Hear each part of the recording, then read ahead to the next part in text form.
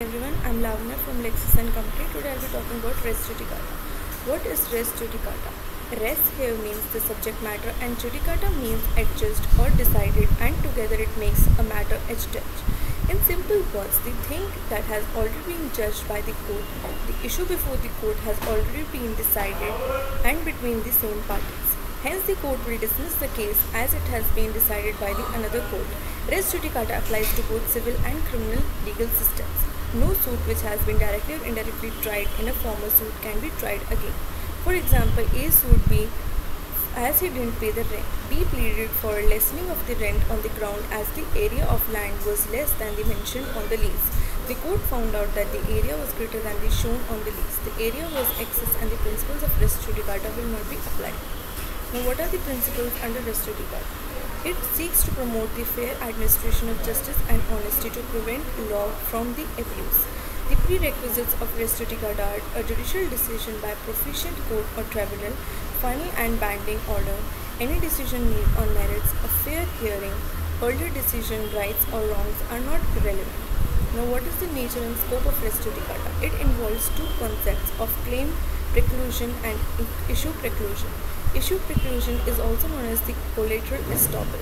Parties cannot sue each other again after the final judgment on the basis of the merit has reached in the civil litigation, not even in a different court with the same facts and the events. The scope has been decided in the Ghulam Abbas v. State of Uttar Pradesh. In this case, the court incorporated the rules as the evidence as a plea of issue which was already tried in the earlier case. The principle of Res Judicata is founded upon the principles of justice, equity and good conscience. Now, failure to apply. When a court fails to apply the Res Judicata and renders a divergent verdict on the same claim or issue, and if the third court faces the same issue, it will apply as a last time rule. Now, what is the doctrine of Res Judicata? It follows the doctrine of double jeopardy, which is given under the Constitution. Section 11 of CPC incorporates the doctrine of Res Judicata as the rule of conclusiveness of the judgment.